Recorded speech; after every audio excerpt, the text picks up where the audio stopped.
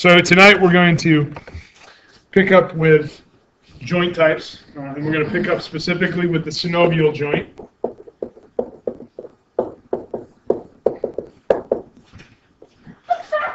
And the synovial joint is the most common joint type.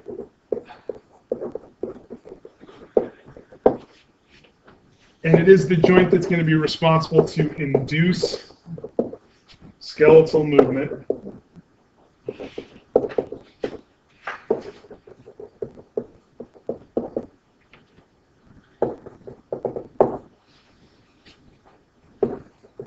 And in terms of the anatomy,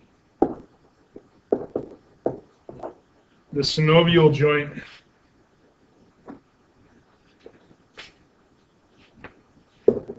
is going to have two surfaces that come in contact. So two bones are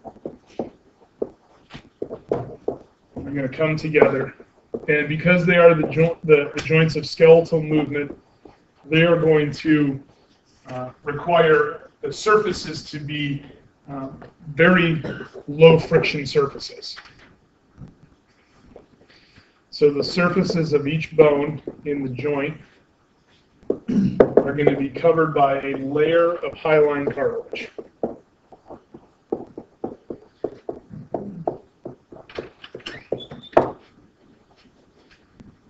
Now, by having the surfaces covered with this hyaline cartilage, this prevents the bones from being in direct contact.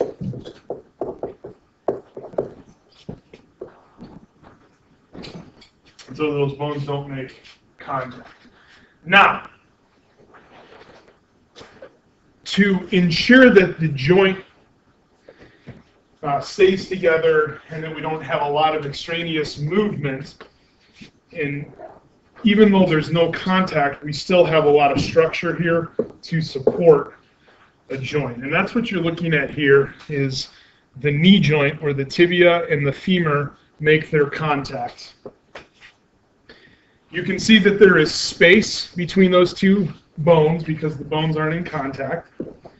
And that space is going to be referred to as the joint cavity. And it is going to be filled with a solution that will help to further reduce friction. And that solution is just simply synovial fluid. Now, synovial fluid itself is going to be a very slippery type solution. And to be slippery, or the reason that it's slippery, is because synovial fluid contains albumin and hyaluronic acid, both of which reduce viscosity for the synovial fluid, and then as those bones move next to each other, they're moving in a near friction-free environment.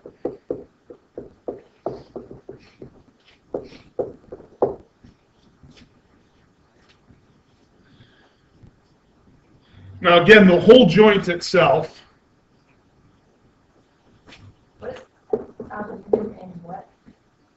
hyaluronic acid, Hyaluronic acid, ACID. The whole joint itself is covered by a joint capsule.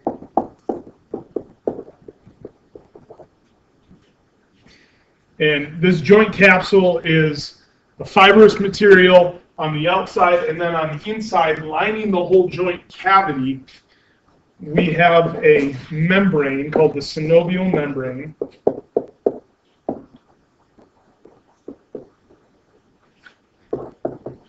Which is really nothing more than just a layer of cells that are spaced around the joint.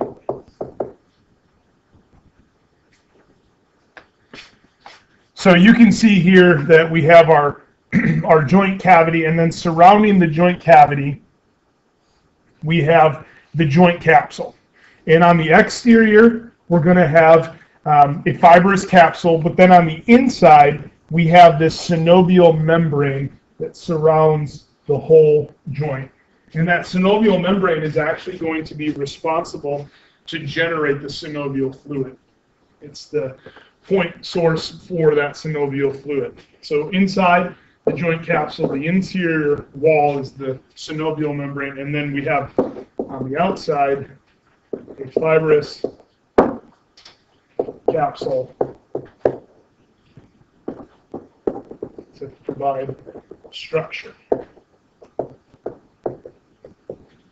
Fibrous outside membrane. Now, as you're looking at this joint, you'll see that there's actually some other things that are associated with this joint. And I'm just going to simply refer to those other things as special features.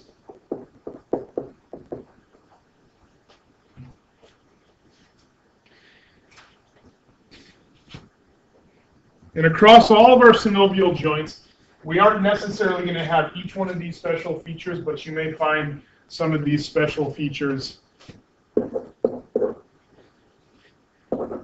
in some of our joints.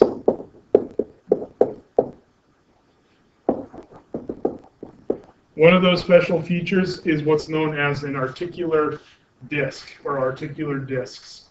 And these articular discs are going to be pad-like extensions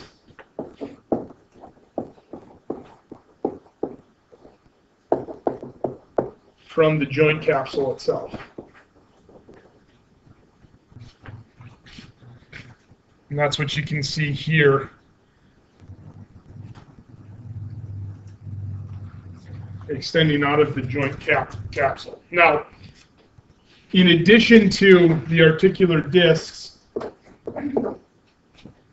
the articular discs can become thicker, and when they are thickened, it is known as a meniscus.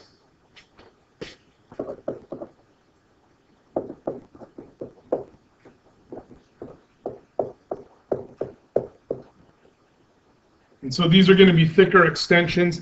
And the meniscus, in the case of something like the knee, is going to form basically a pad that sits on top of the tibia.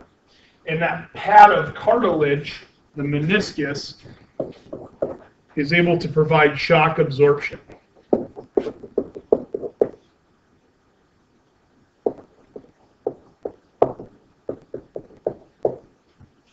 So if you jump up and down, it's not just bone moving onto bone, you have that padded surface to absorb that shock. Yes. So, if it's just a pad, then how do people tear? Does that make sense? Yeah. That's actually It's like it shouldn't like. That's a reasonable question. And really, what happens is the pad. It's shaped something like that on top of the knee. You can kind of imagine this just being a piece. And you can tear part of it, or you can tear it like that, tear away a little chunk. Every time it's like Is that what causes the tear? Is it the bone is rot, or it could be. Most of the time is when most of the time you have some sort of injury in the joint is when you apply forces at an abnormal angle.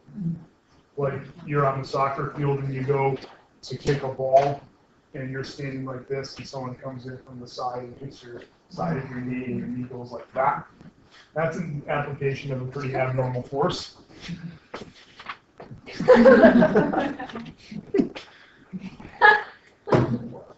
I have no idea why I just did that.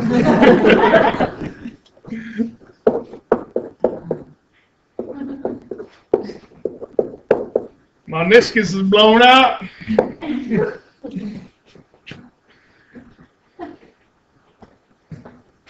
Okay, alongside the special features, we also have some attachments. And these attachments are going to make sure, under normal forces, application of normal forces, that the joint doesn't move way outside of its normal position.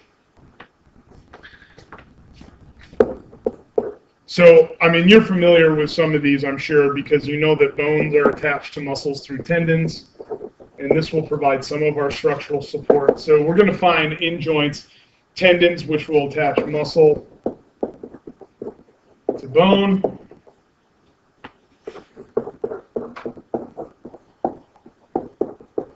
And we'll find ligaments, where we have bone-to-bone attachment. And so the ligaments, typically, you'll have a ligament that will basically attach between those two bones and will prevent movement in a specific direction. So you're all familiar with a ligament called the ACL, the anterior cruciate ligament. And it runs from the front to the back, and it prevents that movement in this direction. So when you blow out your ACL, one of the tests that they do, they have you sit up on the table, you grab onto the back of your leg, and then pull, and if your leg comes out, your ACL is probably no longer attached. But there's also a PCL, a posterior cruciate ligament, which prevents that backwards motion. And then we have medial collaterals and lateral collaterals as well. And they're all structurally holding that joint so that it doesn't move too far to either side, doesn't move too far back, doesn't move too far forward. Yeah. One of my teammates she tore her ACL and has a complex there in her meniscus. Is that common that they both? Actually, those are comorbidities, meaning that they do occasionally happen together. And part of it is probably the ACL gets ruptured or slacked or something, some stress on the ACL, and that allows the bone to move a lot more than it should, and it causes damage or injury to the meniscus.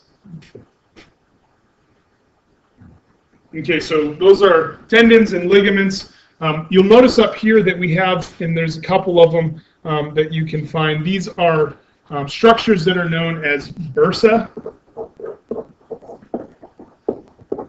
And a bursa has a cousin called the synovial sheath.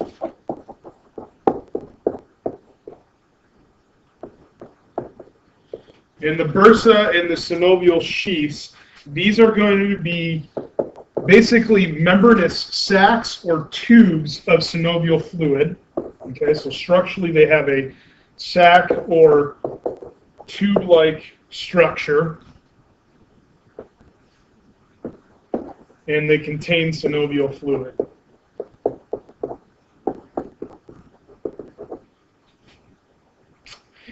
And the sac of synovial fluid is a really good cushion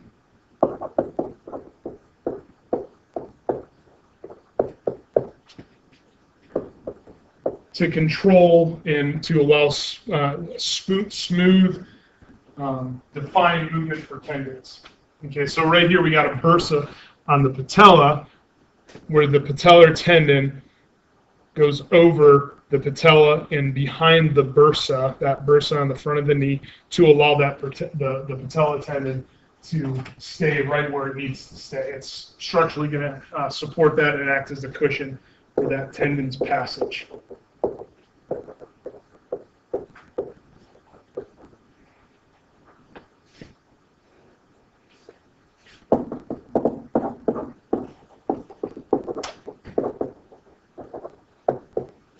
So we can guide the tendons.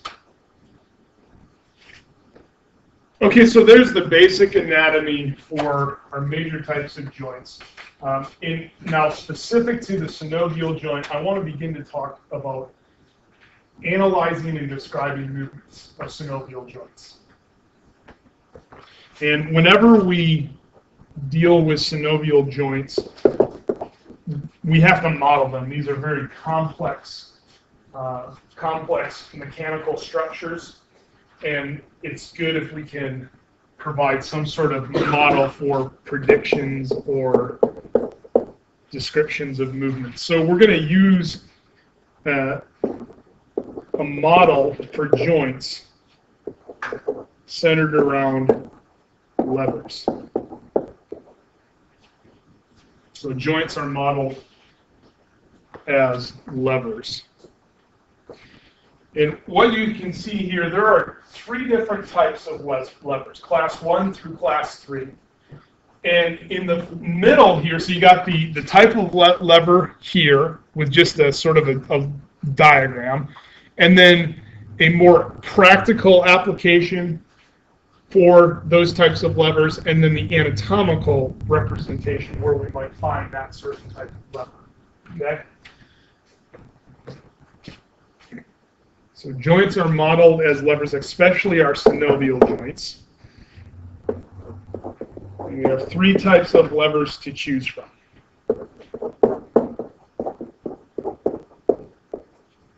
And I'll start with the first class lever. So what is this? A seesaw, teeter-totter. And that's an example of a first class lever. So what you can see is we have 3 different things: force and the load, and then this is the fulcrum. Sometimes force is referred to as the effort. The load can also be referred to as the carriage or something along those terms, or the resistance. So for a first class lever, we are going to have some sort of resistance or load or weight or carriage.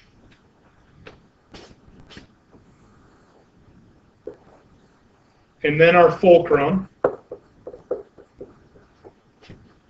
And then our effort. And in this case, the effort, we're going to give it a vector of direction. And that's going to be down. Okay, so you're on the teeter-totter, and how do you make your friend go up? Basically try to sit down. And how do you make them go down really quick? You jump off. And usually they come down and they bite the metal bar, and it's like this old, rusty, like, yeah, guaranteed tetanus. So the picture that you're seeing here on the image, this is a muscle that's going to provide the effort or the force. Okay, so you contract that muscle.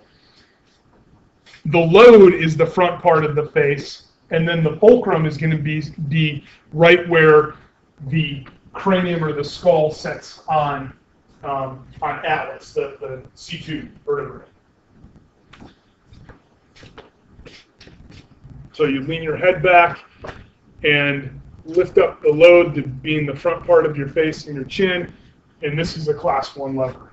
Now, notice that we could begin to ascribe distances in here and put some quantities to this. We can measure that, and we're actually going to do that here in just a few minutes, just kind of giving you a little bit of preview of what's coming.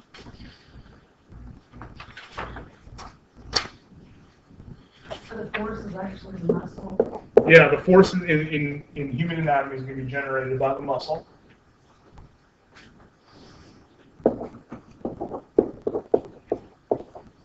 Our second class levers. The second class lever, we are going to reposition the fulcrum, and we're going to put the resistance in the middle. So we're going to basically switch these 2 items here.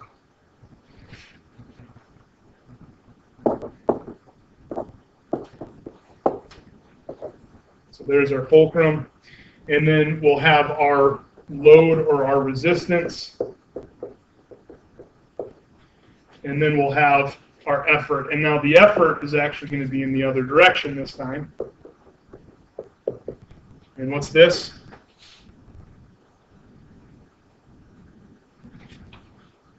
Wheelbarrow. You apply the force to the handles, the fulcrum is around the axis on the wheel, and whatever you put into the barrow is the load that you can move. So an anatomical example would be when you do calf raises. The fulcrum will be the tips of your toes, or will be the phalanges, and then the force is being applied by the gastrocnemius, and the load is everything that's in the body, or everything that's setting on top of the legs. So now notice that we might have some different distances here. This is a little bit longer, this is a little bit shorter, where these are basically pretty close to being the same way. All right, third class lever.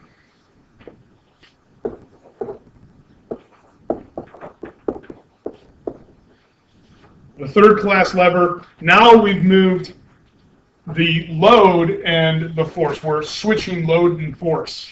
So effort would be in the middle. Yep, effort is going to be in the middle.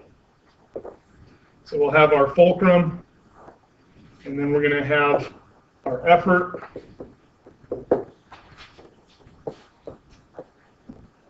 And then we are going to have the load out here towards the end. Anyone happen to know what that is? What? The middle?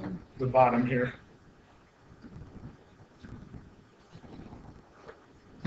I think what they're trying to illustrate there is it is a water pump.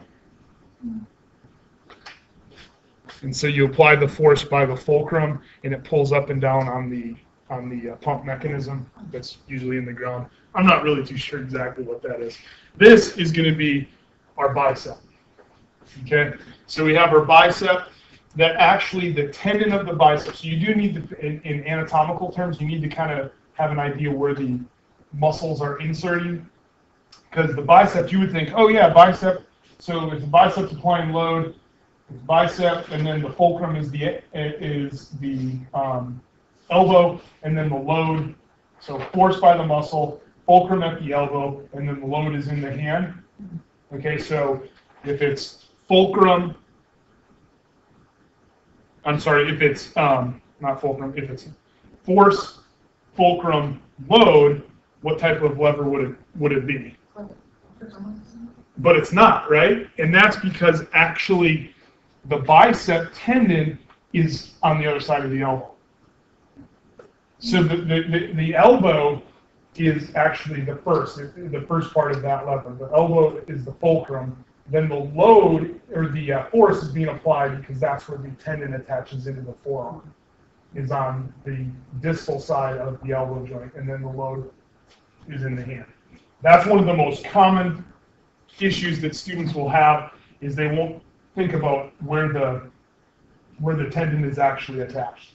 And so they're like, oh yeah, it goes muscle, which is my force, my fulcrum, and then my load, and then they call it class 1, and really it's class 3. So fulcrum, effort, and load. Okay, so this would be hand, tendon of the bicep, elbow joint.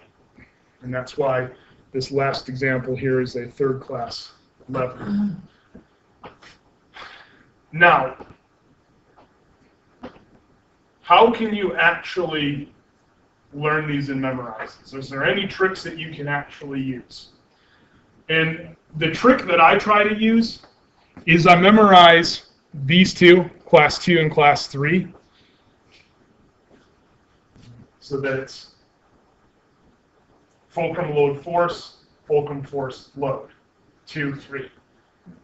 And then put the fulcrum in the middle, and it's class 1. So these are the harder ones to memorize, because with the fulcrum in the middle, it doesn't matter if I draw it this way with force and load, or if I draw it this way with load and force. That's still the same lever. It's a class 1 lever, right? So as long as the fulcrum's in the middle, it's class 1. You just really need to know these two, class 2 and 3. Class 2, load's in the middle. Class 3, the force is in the middle. So really, you only need to remember 2 load, 3 force. 2 load, 3 force. And you know all 3 of those now. 2 load, 3 force.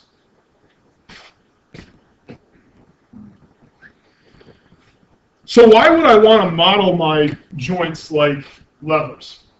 Well, really, why do we want to use levers is probably a better question to ask at first. Why do we use levers?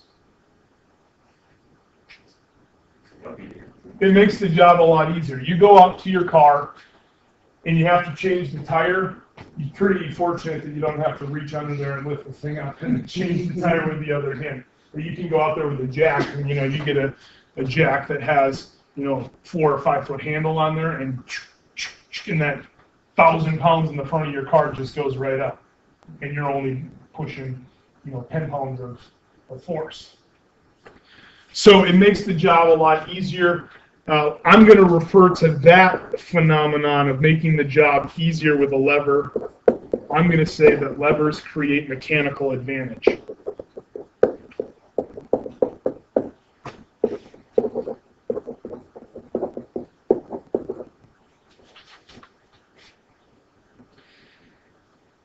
Now, mechanical advantage, as you can see here, we're using a couple different types of tools that are actually two different types of levers to create this mechanical advantage.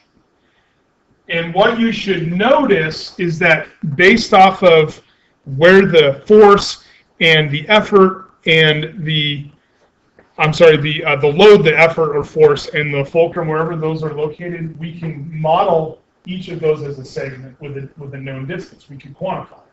So I can come over here to Andrew Neal, and I can say, hey, I want to know what your mechanical advantage is for your bicep. And I could measure the distance between the elbow and then where the ligament attaches, and it's probably about 1 centimeter, and then measure from the fulcrum out to where it's carrying the weight, and it might be 15 centimeters. I've just quantified that, and now I can go through and I can calculate what type of mechanical advantage does he have. Does he have the ability to lift up the front end of a car?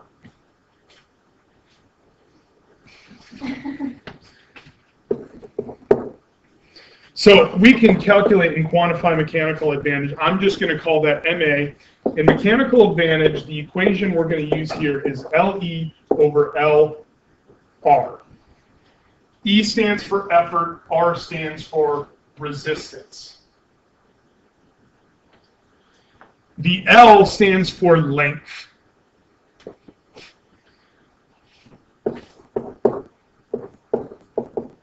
So LE is going to be the effort leg, the length of the effort leg or the effort segment. And the way that we're going to quantify the effort leg is going to be simply the distance between the effort and the fulcrum.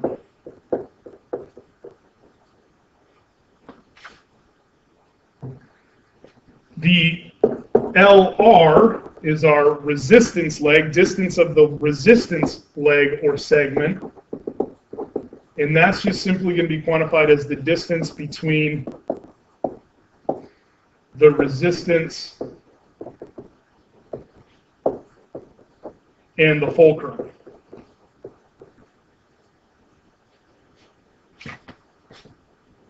So the distance between the resistance and the fulcrum.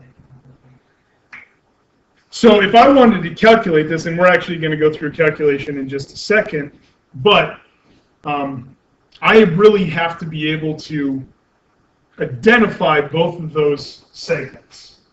And I have to be able to identify them very, very clearly. So in the first picture here, what is LE? It's the distance between the effort and the fulcrum.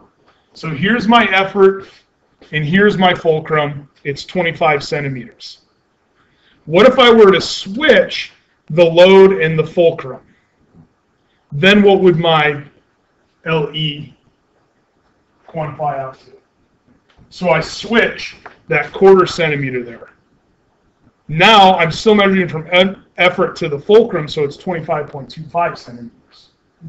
A lot of times people will get in there and they're like, oh, okay, so here's one segment and then here's the other segment, not realizing that sometimes you're going to have situations, which is what we have going down here, where the effort leg is contained within the resistance leg.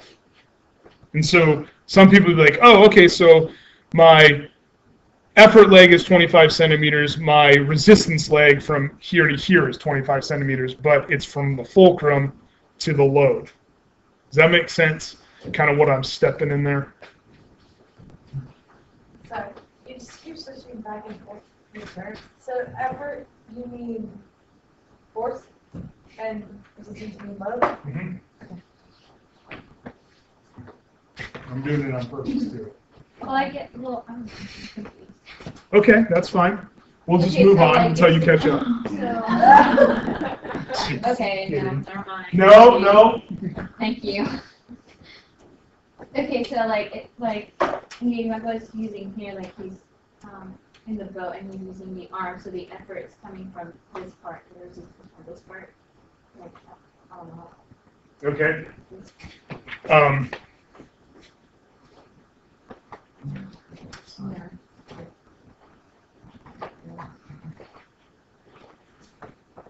I just want to take a look at this.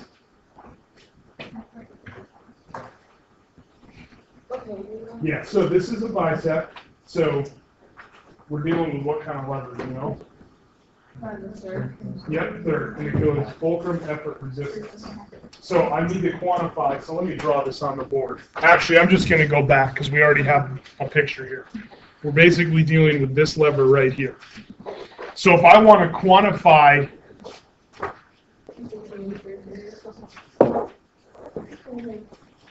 what's going on here with my arm,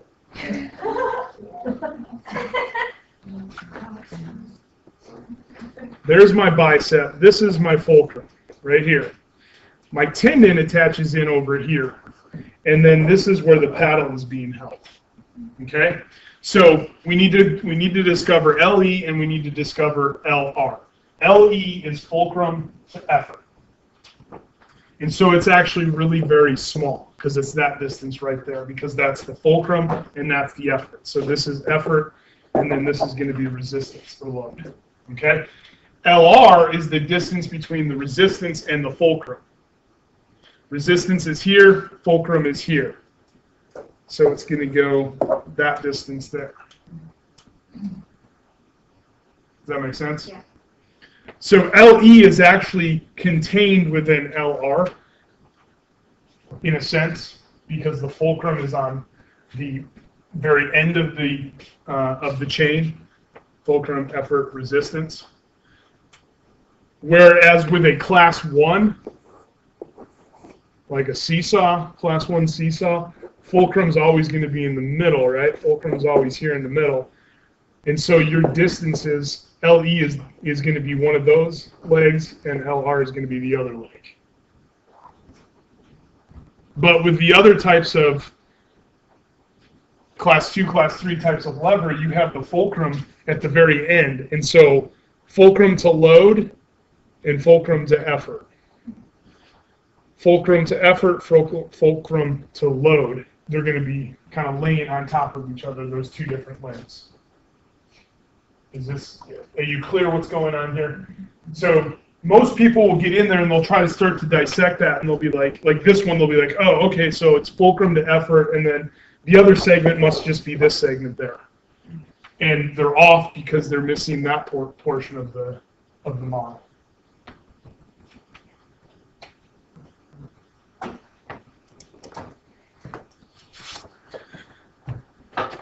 Okay, so what is the reason that we would use something like a mechanical advantage? And then we're going to do another practical example. As mechanical advantage increases, and so this increase is tending towards infinity, we're going to have a higher amount of power, but we're going to have a trade-off with speed and distance. Have any of you ever seen how they used to move old train cars around, like old box cars? Well, there were those pulleys, but the engineer also used to use a big lever that looked about like that. And they would hold on to it, and they'd go up to the wheel, and they would put that on there, and this is a giant lever, and they would move, and they could move at great distances because of that long effort arm. So this would be a fulcrum right here. This is where we're putting the effort. This is the resistance or the load. That's the train car. And they would move it. And those train cars are tens of thousands of pounds. They would have to generate a amount of effort. You're talking maybe 5 kilograms. And the train car would start to move. But it would only go very slowly and a very short amount of distance. So they have to set it up again. and just continue moving that train car along the tracks. So very high power, you can move lots of weight, but a very low amount of speed and distance that you can move that load. Whereas mechanical advantage decreases, so tends towards 0, you have a decrease in power,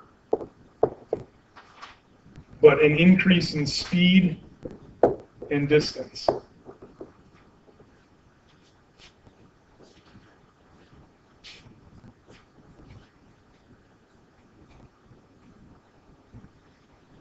So like down here, this guy who's shoveling rocks or dirt or whatever, he's not able to move probably more than 50 or 60 pounds, but he can move it a long distance and pretty quick. You've all probably shoveled before, and you're going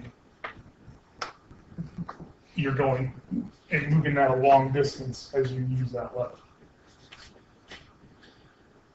Okay, so what you need to be able to do is not only calculate the mechanical advantage, but also get an idea about the type of mechanical advantage you have. Do you have a large mechanical advantage for high power, low speed, or do you have a low mechanical advantage, low power, but high speed? So this is tending towards infinity, but in all reality, as we get greater than 1, we're going to consider that a pretty large mechanical advantage. Whereas over here, if we're below 1, we're going to consider that a pretty low mechanical advantage. Okay? So you need to calculate, and then you need to know tending towards infinity or higher than 1, high mechanical advantage, high amount of power, but low speed and distance, and then mechanical advantage tending towards 0, lower than 1, decrease in power, but a high amount of speed and distance. All right, so let's take a look here. Let's see if we can